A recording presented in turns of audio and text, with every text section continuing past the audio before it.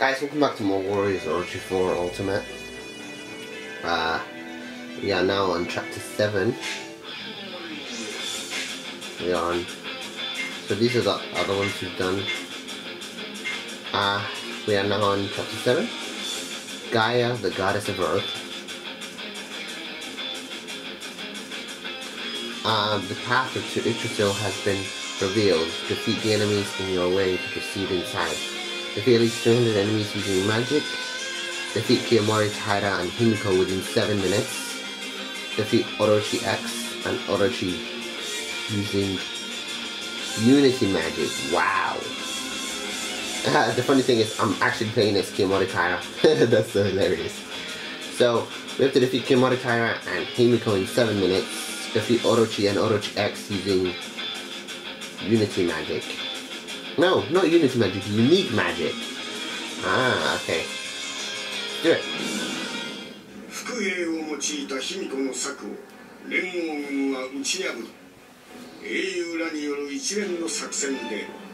It's unique magic, not Unity.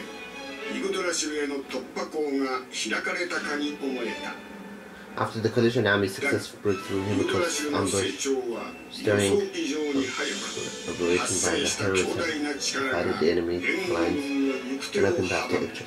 However, the tree has grown far faster than it.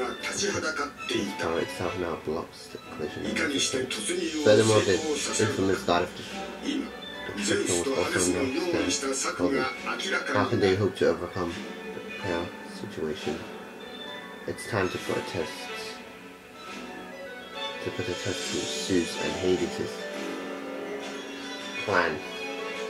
I've prepared. Okay.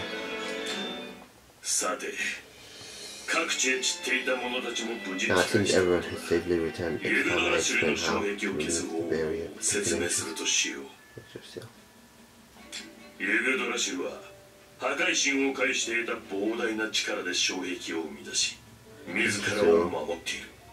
Has protective barrier using the strength deprived from the god of destruction. So the only reason to first of all,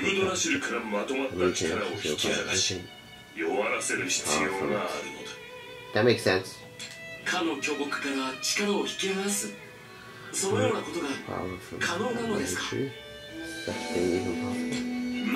In theory, but simply ripping it away power must be poured into something else to ensure it doesn't return to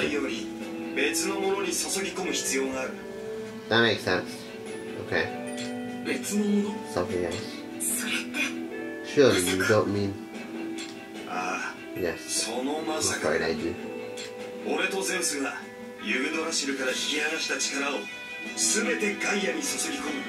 That makes sense. Okay, so they're gonna bring her back to normal, I guess. From a spirit to a normal person, I suppose. Zeus and I plan to pour the power ripped from the Yggdrasil into Gaia. Not only will it remove the tributary, but it will also restore Gaia's lost power. Which means my cobalt form will be restored.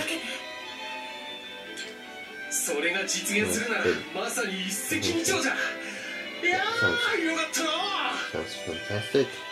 Don't count your chickens yet. It's not an easy feat, and there is no guarantee of success, even for Hades and myself. I like how they say Hades, but in English we say Hades, right? Hades. It sounds way better in actual Japanese. It sounds really cool. Hades.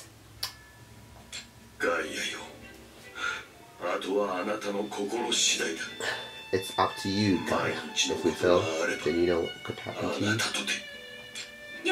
We must do it. Zeus. We have no alternative.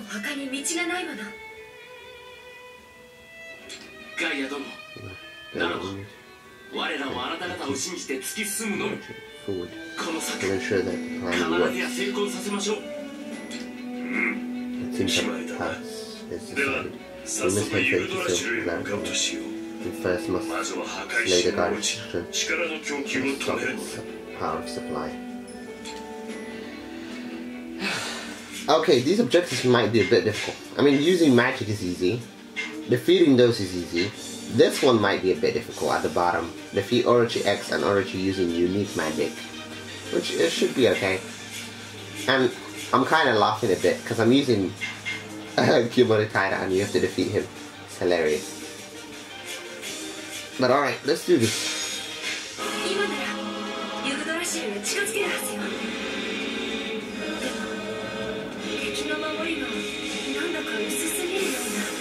So this is unique magic right here.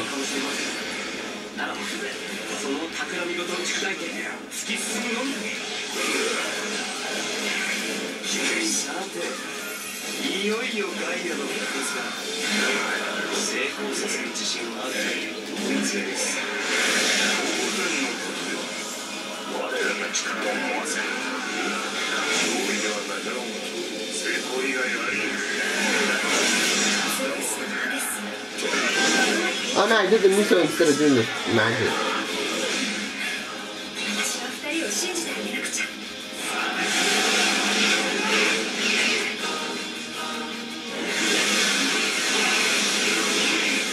Hey, who's that? Oh, that's Orochi X. Dachi Yuki. So Himiko and Kiyomori Taira haven't shown up. This is that area when we were trying to get to Zeus's barrier, I believe.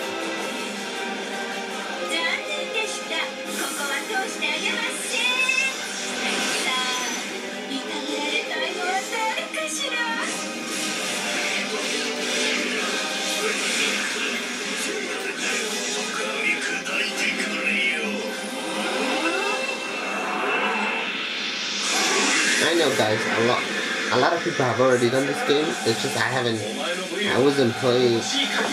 I had it, but I didn't play it when I had it. I was gonna do it like before One Piece Pirate Warriors 4 and stuff like that, but the time wasn't just right, you know? Okay, they're here. There's Kiyomori Taira right there.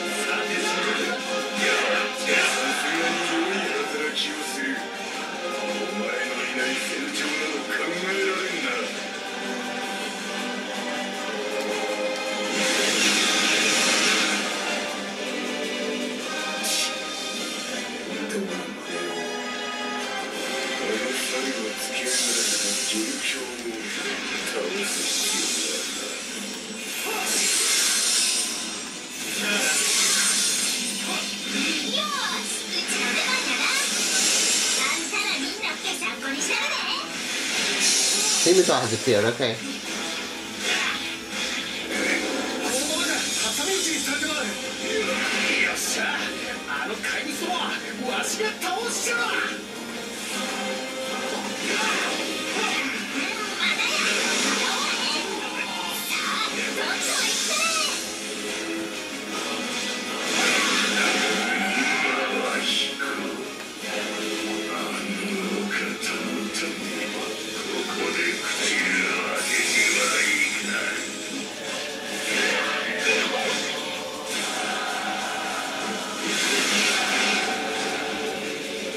Now time to defeat Himiko. Where are you, Himiko? There she is.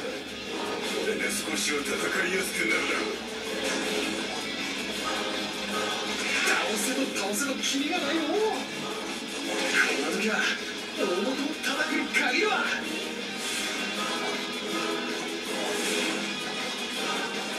よかった、戦も始まる。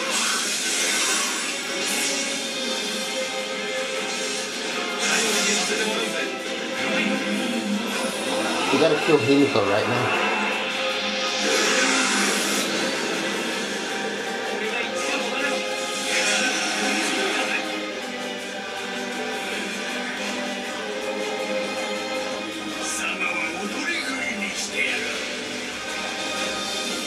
There's also wraiths, huh?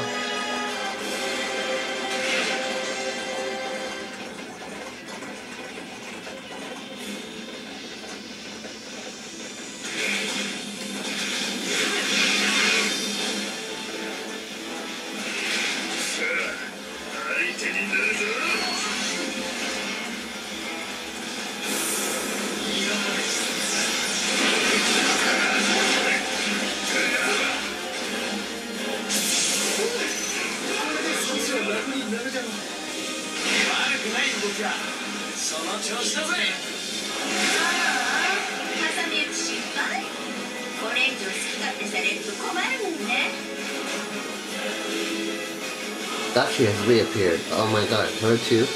Alright, so we gotta defeat those things cornering Zeus and the main officers right here. And then we'll kill Dachi.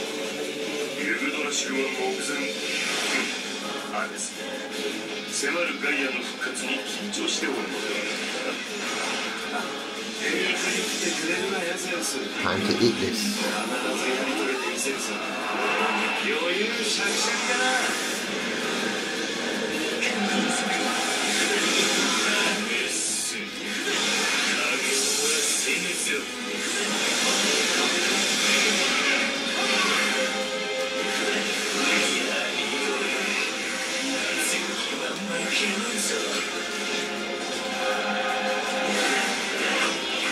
You can't just run away when you want to.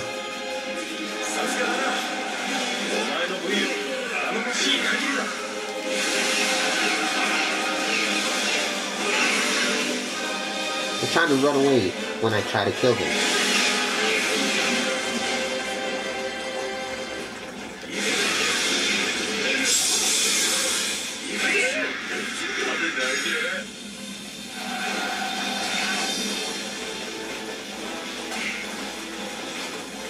I want to kill Daji and all those other ones over here.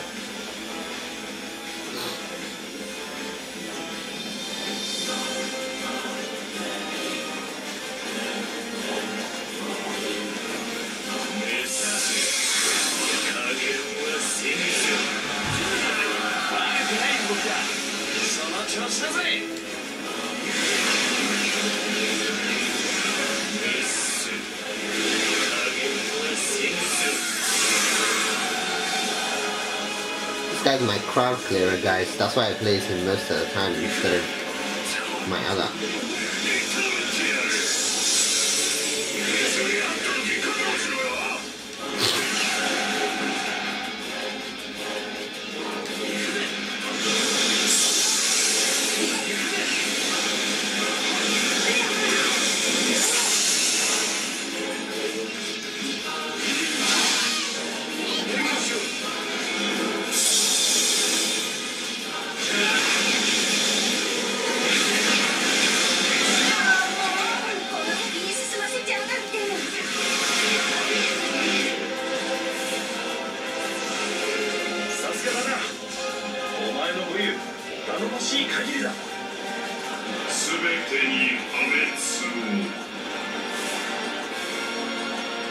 What did they say? We have to defeat him with unity magic?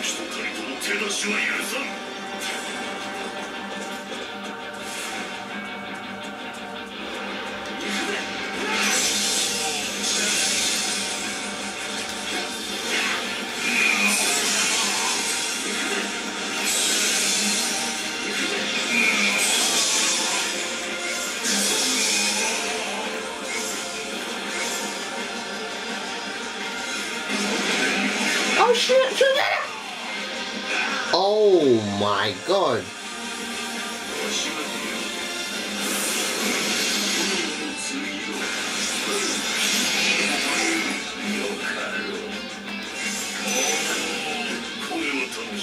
Get away from me, Godess.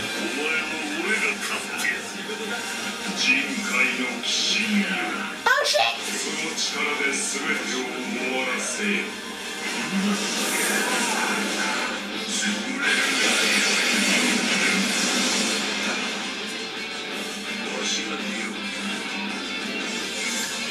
Oh my god, I gotta charge my... Let me quickly charge my... I'm not gonna kill him yet.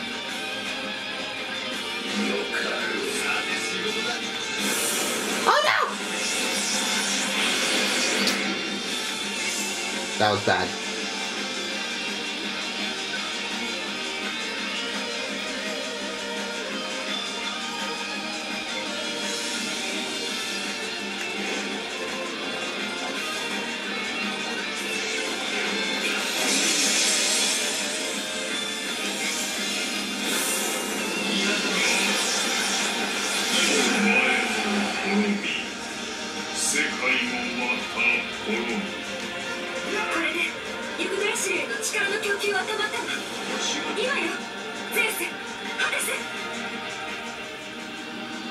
I think we did it, right? But it didn't say. This is it.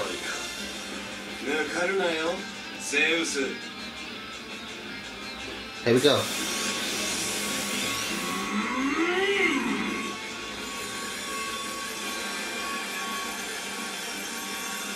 We're trying to revive Gaia, I believe, right?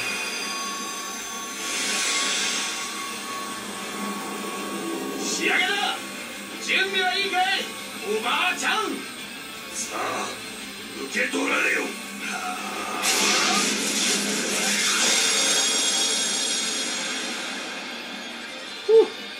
She's been revived.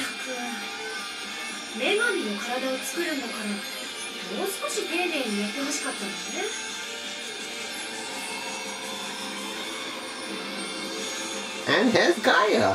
She's been with us for a long time now. Since like chapter 6, I believe, right?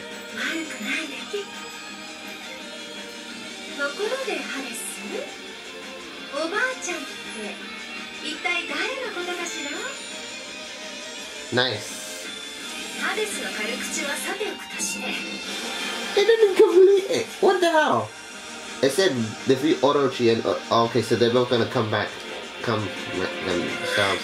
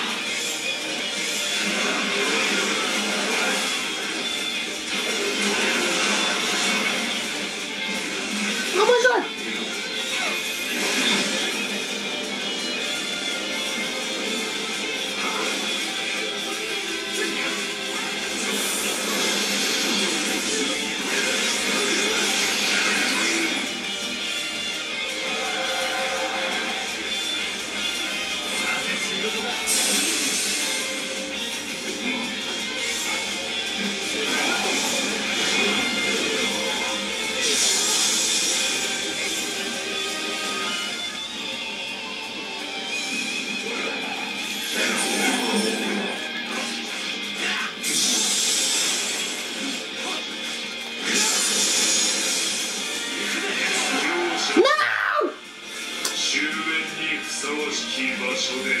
my god, I failed! 言ってしまった。終焉にふさわしき場所とは。 No, I failed! Oh my god, that pisses me off. The battle's over.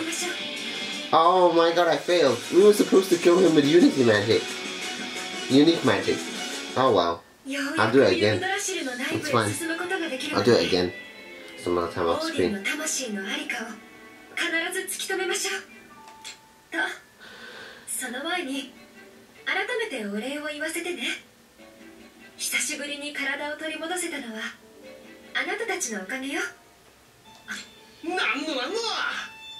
しかし女神中はなんとも麗しいもんじゃのう。ま、こう見えておばあちゃんなんだけどな。That's a bit. ハデス、いい加減にしなさいよね。今は体があるんだから、いかようにでもお仕置きしてあげられるのよ。そうだった。ごめんなさい。もうしません。そうそう。体を取り戻せたんだもの。これからは私もあなたたちと同じように戦えるわ。ガイア殿と共に戦場に立てる日が来るとは感慨深いものですね。こちらこそよろしくお願いします。I might play as her next, actually. 母なる女神登場。 Gaia has become your ally, merciful mother goddess. The mother of earth goddess of Olympus, long ago, in the beginning of all, gave up her corporal form as a price for giving birth to the world. And wise and full of valor, she has the power to bring everyone together in order to save the world. She possesses the ability to bring life to the memories of the earth. Cool. We still got the S, but I failed. We could have done it. But we'll do it. We'll do it off screen. It's fine.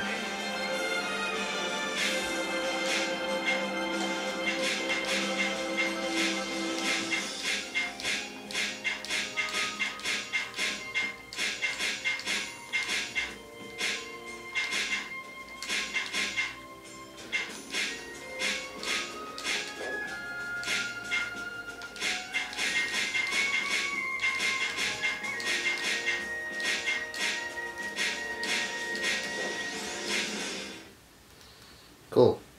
So now Gaia has been unlocked, so that's really awesome. Is there any dialogue? There is.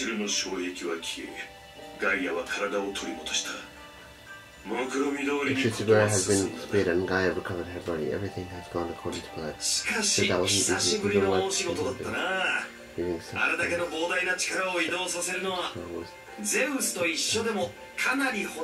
things.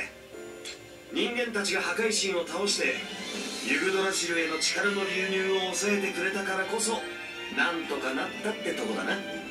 それに力の受け皿となるガイアがこれまでの戦いで能力を取り戻しつつあったのも勝因の一つであろう。すべてはここにいるみんなが私たちに力を貸してくれたから。 改まって礼を言われるにはまだ早かろう。オーディンは未だ健在な上、オロチまで出張ってきた。我らの前途には課題が山積している。いずれも先へ進むことでしか解決できない。イグドラシル内部への進路がようやく開けたのだ。この機を逃すべきではない。 That's right. その通りね。 Move as quickly as we can. 破壊神を滅ぼしてもユグドラシルの成長が止まるわけではないの。 For now, the strength 今は取り戻した私の力で一時的に成長を止めておけるけど、それもいずれ限界が来る。そうなる前にオーディンの魂の在りかを突き止めてあの子の野望を終わらせてしまわないとね。 Reaching Yggdrasil is now available. Oh, I forgot my characters are back from training. 皆と食材を探すのはとても楽しかったわ。知らない調理法も教えても。他人との修行など俺に Alright guys, this is where I'm going to end this video. I hope you guys are enjoying this walkthrough of Warriors Orochi 4 Ultimate, and until next time guys, see ya, bye.